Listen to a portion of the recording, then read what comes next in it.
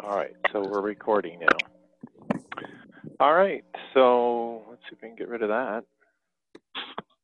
There we go.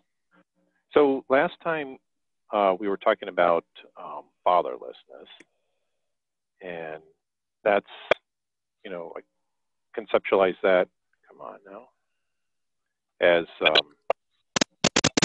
major problem.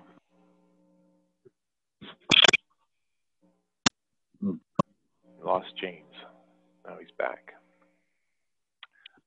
So let me start over. So spiritual fatherhood's the heart of Catholic Vision of Masculinity.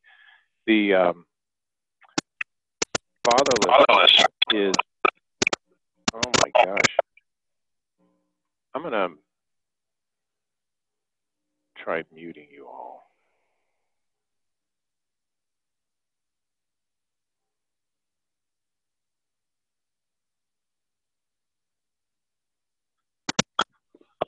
Okay, how do you mute? Oh well. So fatherlessness is the problem, in the way I'm looking at it.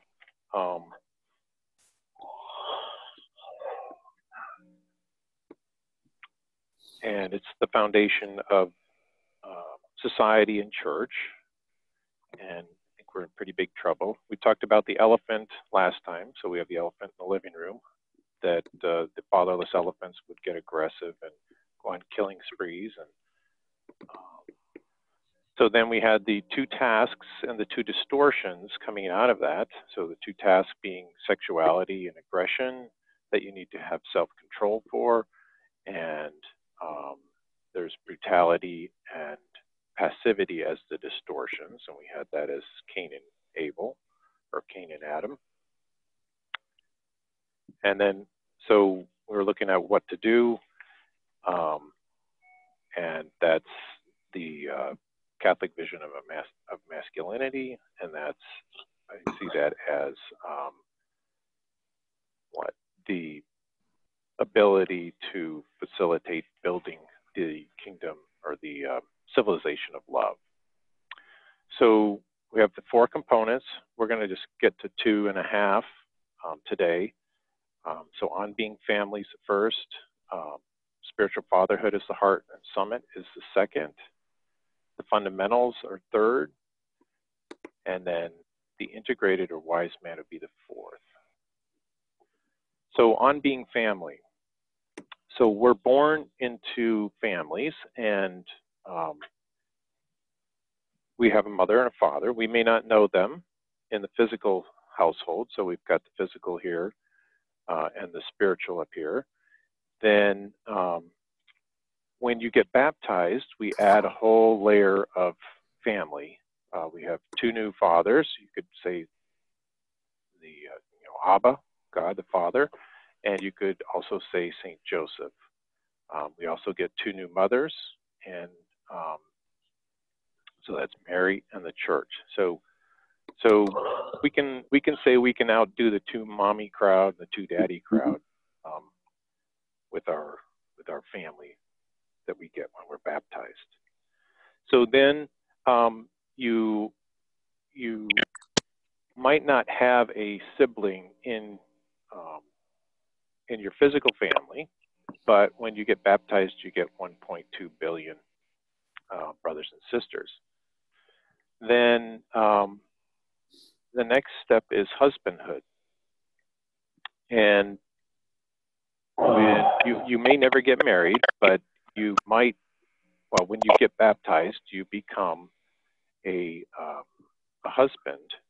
The men become husbands to the church, the bride of Christ. The girls, women become brides of Christ. And I think this is. Can I just ask a quick question? I'm sorry. If everybody Sure.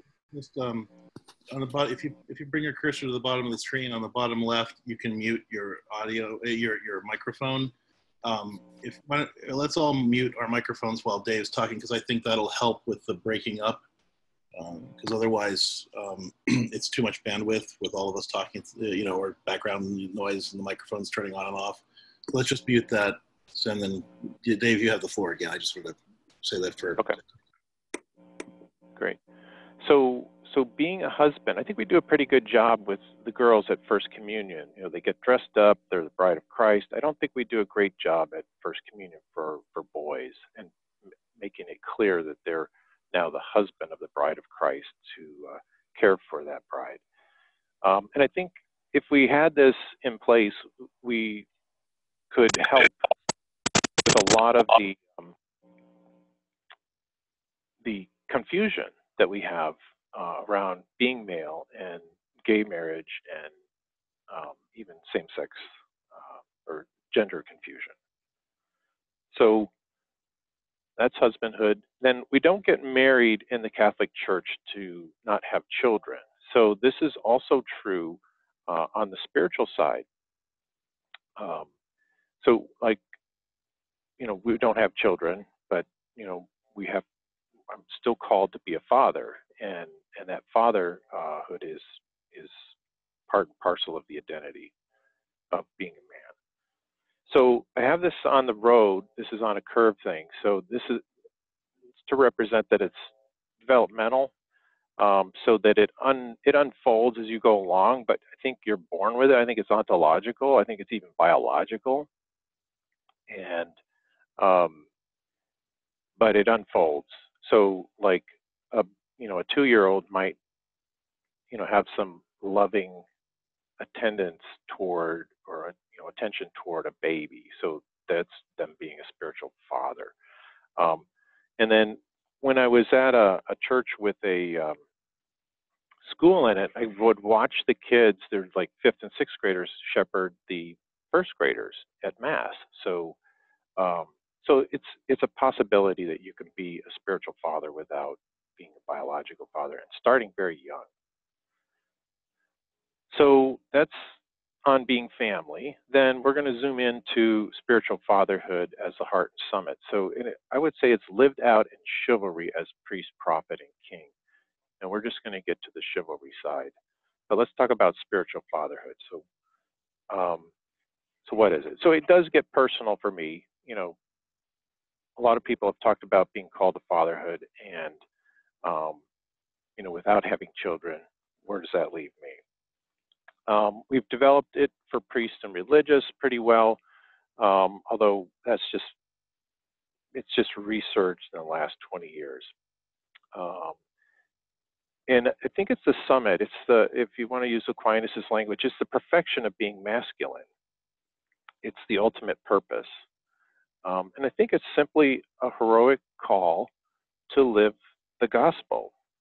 So the Israelites, and even James in the New Testament says, we have to take care of the widows and the orphans. So it's pretty clear that the fatherless need to be taken care of. And Jesus expands it to all the vulnerable when he says, "Do it. When you do it unto the least of these, you do it unto me."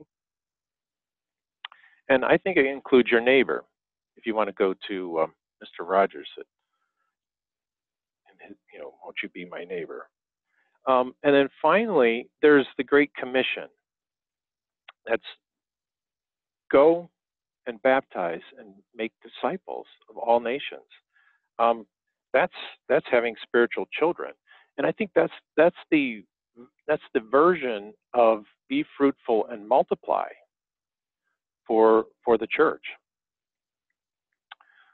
So how do we live it out? I think in its simplest form, it's simply the corporal and spiritual works of mercy. So then a question is it a universal call? And I think it is. So we start here at the center of this. We've got married men, we've got single men, we've got children and no children. And then it moves out into priest, prophet, and king. And then you have spiritual children in the spiritual household. So there are 4 roads here. So you have to, you can be single, never been married, or an annulled marriage, and then you can have children or no children. And then you can be married or divorced with no annulment, and you can have children or no children. So this covers all men in all states of life. And when people are writing about masculinity, they tend to focus on fathers or priests, or it's a very sectioned off. So I think we need to have a more comprehensive thing. So I think fatherhood is chivalry, and we'll take a look at this more in depth. And let's zoom in on it. We're going to use this guy, C.S. Lewis, his conception of chivalry. Let's see. So it's not a romantic behavior. It's not a code. It's the virtue of chivalry that we're going to use here. So why chivalry? Well, it's going to address our two tasks and our two distortions. So it's going to help with self-control of sexuality and aggression, and it will help with the brutality and the passivity problem. So let's unpack this. So meekness is the first of the three. There's meekness, valor, and sacrifice. So meekness, well, let's talk about virtue first. So virtue is always done from the middle or the mean.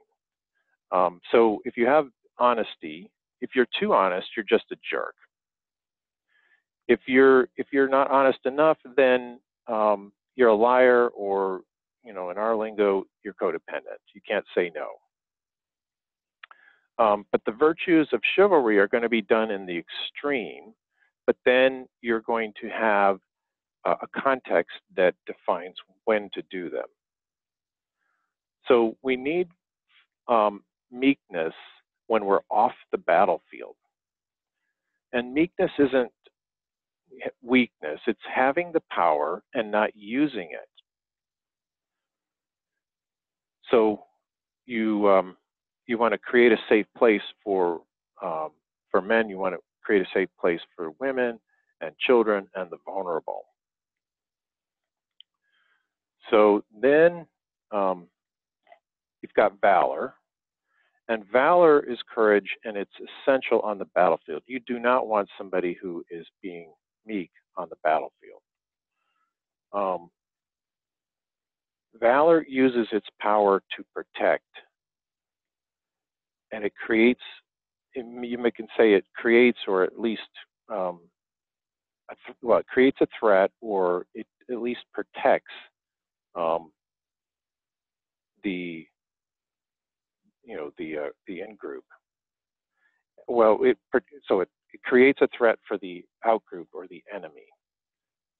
Then these two are tied together by sacrifice. And so if you're going to be meek, you may lay down your reputation, or you give away some of your power. That's a sacrifice. If you're going to be valorous on the battlefield, you may literally lay down your life, or it could be, again, your reputation. And then in the everyday world, it's competition.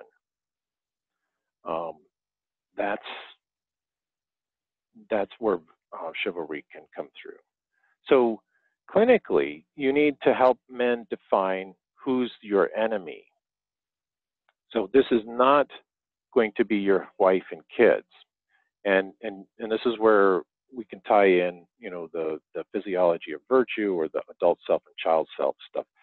If you're acting out of your fear brain, then the wrong people are becoming the enemy. So who is the enemy? So it could be people, systems, organizations that use or threaten the dignity of the human person. It could also be fear, sin, evil, and death.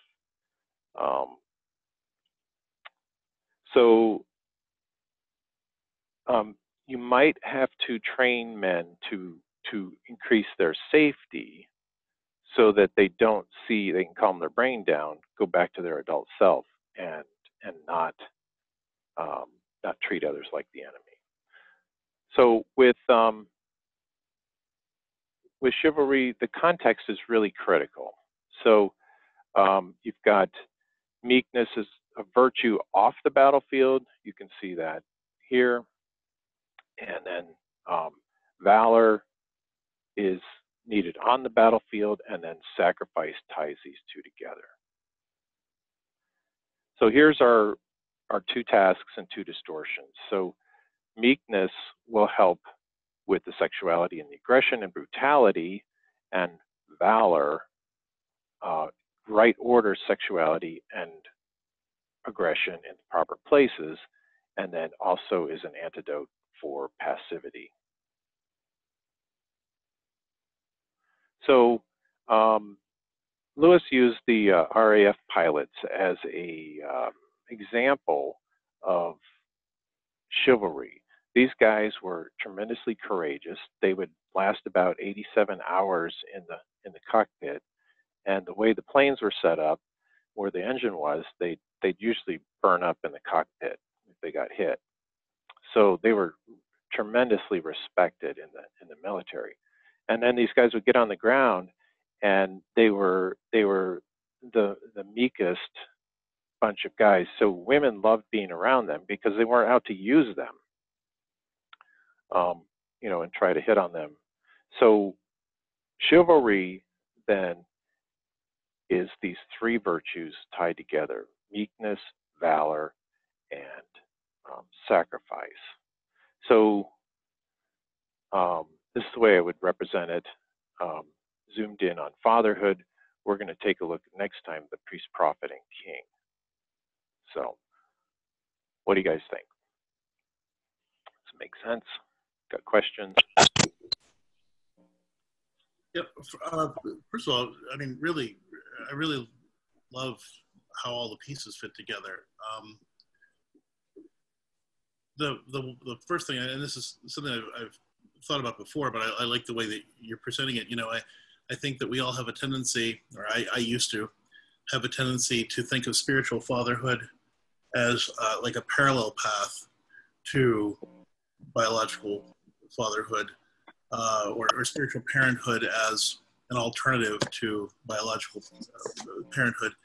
And I've just recently, and you emphasize this here, have come to realize that spiritual parenthood is sort of the source from which natural parenthood flows, that we are all, as part of our basic humanity, our basic masculinity or femininity, called to be spiritual parents. Firstly, you emphasize that, for example, when you talk about the 5th and 6th graders, shepherding the littler kids, that call to be nurturing and self-donative in that way of protecting and nurturing others is sort of integral to our call to be human.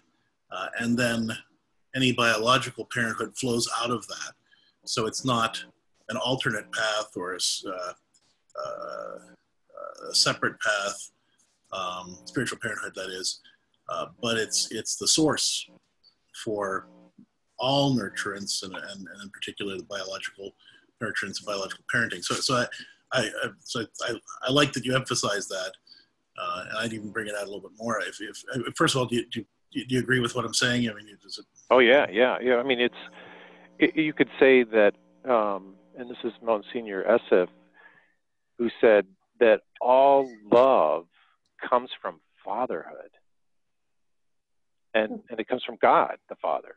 So it flows from the Trinity, into us, and out, and then it's being an intentional disciple. It's being a disciple, period. So, and I think that this is a little tangential, but clinically, this is really helpful for folks who are struggling with infertility, who tend to frame, their lives as either I am a parent or I'm not a parent, instead of asking, how can I be a parent? How can I exercise my parenthood?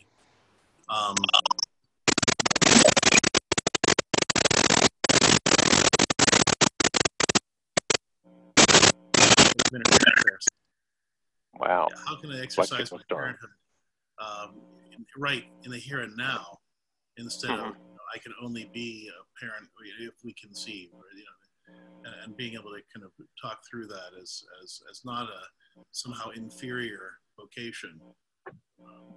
But the source of the vocation of parenthood, I think that's really important. Right, right. I don't want to monopolize things, but I did have one other observation and a question. The second thing was meekness. I don't know if, I think this would fit pretty easily into your model, but I thought, when I was doing Beatitudes and I talked about blessed are the meek, I learned that in Greek, the word for meek is praus, and it was a word that was used to describe a well-trained war horse who wouldn't spook easily in battle. So it's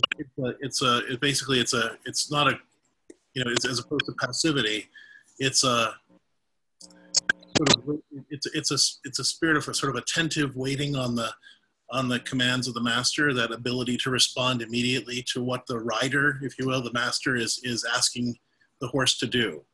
And so, when in battle, you're engaged, but when you're not in battle, you're still attentive, and you're submitting yourself to the will of the Father, and ready to respond to his commands at a moment's notice.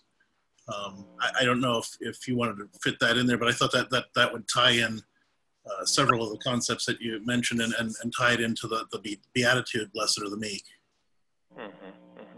Yeah, I think that's interesting, because the way I'm framing it and the way I think Lewis and this stuff's, I got exposed to this through Rick Cross, but that's even saying meekness is necessary on the battlefield, which is an interesting twist to it. Because I was saying you don't want somebody who's meek on the battlefield.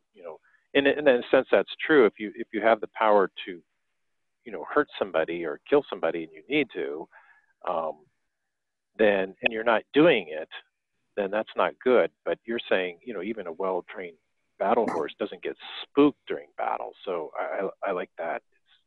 And able to respond to those commands. So I think that helps tease it out a little bit, the difference between meekness and passivity too.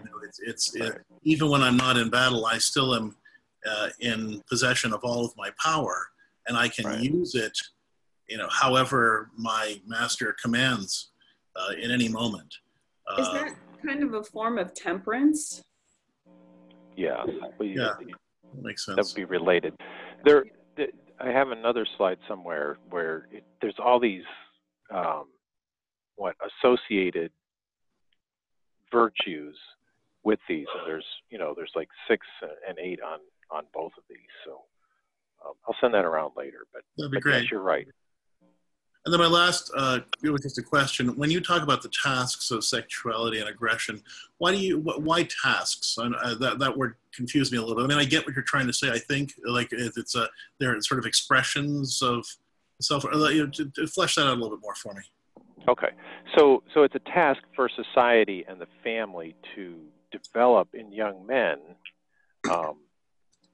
this self-control in these 2 areas. So the task is for society and families to tame it. Does that make sense? Yes. Okay. It sounded like you were saying that sexuality and aggression were the tasks, so I misunderstood. Yes. Right. No, and that's the way I said it last time. I did say it a little differently. Okay. That's a good point. Okay. That's all I had. But really, I really love it. It's really great stuff. I'd like, and when we get through it all, I'd like to maybe talk about how you use it, in sessions. Maybe you can give a couple of case examples, that sort of thing. But I really like what you're doing here. This is really good stuff. And I love the idea of chivalry being defined as sacrifice, meekness, and valor, as a construct for those qualities. I think that's really neat.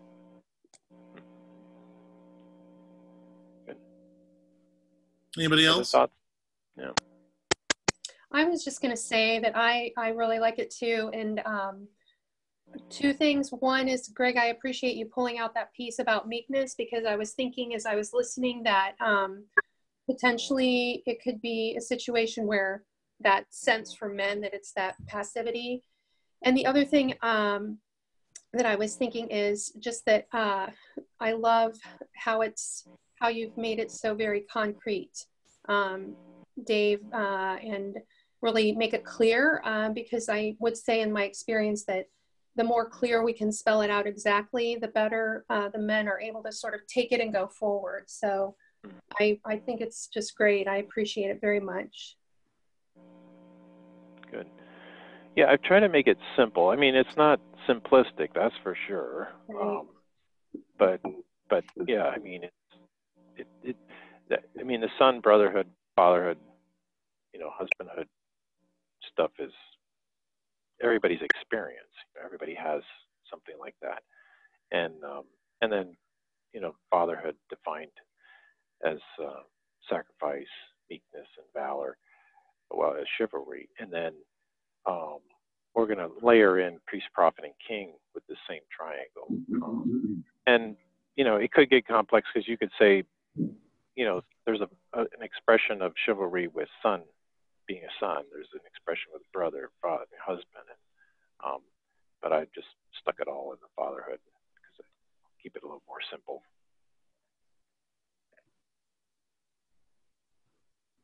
What's your other guys? I think that this idea of chivalry and putting it, this triangle kind of idea, it's going to give a different way of looking at what you're supposed to do as a man. For some of the guys that I work with, they think about it as being a good husband or being a good father somehow threatens them. Like I can't do what I want. I have to sacrifice all the time. And I think this is not nicely balanced, and it will be more appealing than just, well, you're just supposed to be self-donative and do, that. So it gives it a good, I like it because I think it gives it a good balance. Where would you fit that tendency to see sacrifice as losing the self and not getting to do what I want? Where would you fit that distortion in your schema? So we'll get to distortions next time, but so the whole thing, the Abba prayer for men is outlined in two major categories. First, you have to be loved, and so you have to know your identity. That's remembering who you are. And and sin is basically forgetting who you are. And then the other side is challenge. So if you're, well, once you're baptized, once you're a disciple, then, you need to lay down your life. You pick up your cross. You love your enemies. That's where the sacrifice is. And you get families who are more, when we get to head, heart, and hands, they're more heart-oriented. They're more indulgent, and they don't have any expectations or challenges. So that's a distortion on that side. Then if you're too much on the challenge side, then the kids never feel like they're loved, and they're it's just they're working for love, and they're never good enough. So the sacrifice, I think, comes in after you're loved. It is sequential. We love because he first loved us. So I don't know if that answers your question, but yeah, no, that's helpful. Thank you. We've got about 5 minutes before I have to jump off. Anybody else? Any comments or questions?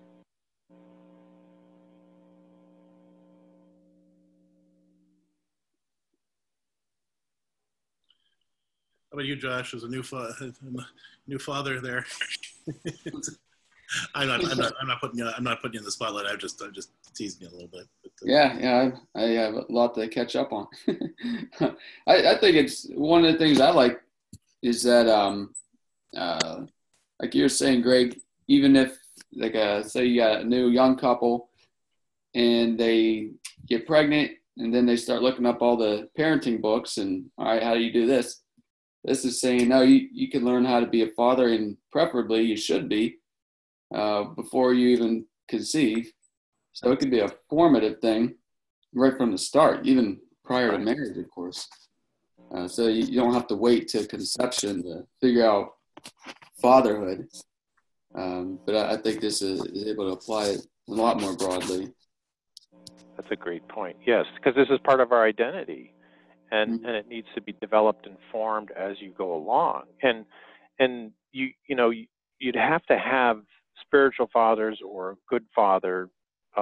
Well, your own biological father can be your spiritual father, but if that's not working, then we need to mentor other young boys and men into this. And this is who we are. One thing I don't talk about too much, but women tend to, their bodies define more who they are. Being a mother, and then if you get, if mom's part of, doing the household thing, doing the home thing, and dad's out working, then girls get to spend a lot of time around their mothers to see how to do that. And boys don't get that as much, and that's where we need to do this spiritual fatherhood stuff. So I don't know, what point was I making? So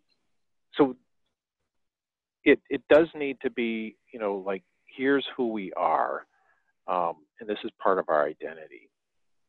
But I like that point. I hadn't thought about it, like, you don't have to wait to have kids to sort of learn how to be a father. That's great. Yeah, well, yeah, and I think that's one of the things that, you sort of alluded to it when you talked about, or in the earlier part of the thing, and when in my comments about, spiritual fatherhood being the source of all, fatherhood or spiritual parenthood being, I think that what Josh is saying there, I would really encourage you to bring that out a little bit more in the early part of the talk, to be able to say, that this parenthood, this for men, fatherhood is essential to our identity, and it's expressed, before we have children, and it's sort of, it's essential to who we are. I think everything you're saying right now, I think bringing that out up front would be really, really helpful.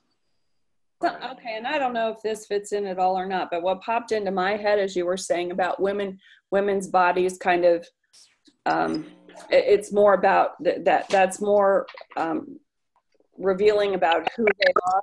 It's the thing that popped into my head is the act of procreation for men is pleasurable, where the act of procreation, with the sex act, but the act of procreation for women is the sex act and then birth. So we have that maybe more balanced perception of what being a parent is than men have.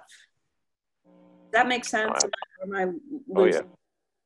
No, that's what I was trying to say, that women are, the roles for motherhood is more biologically defined than for men.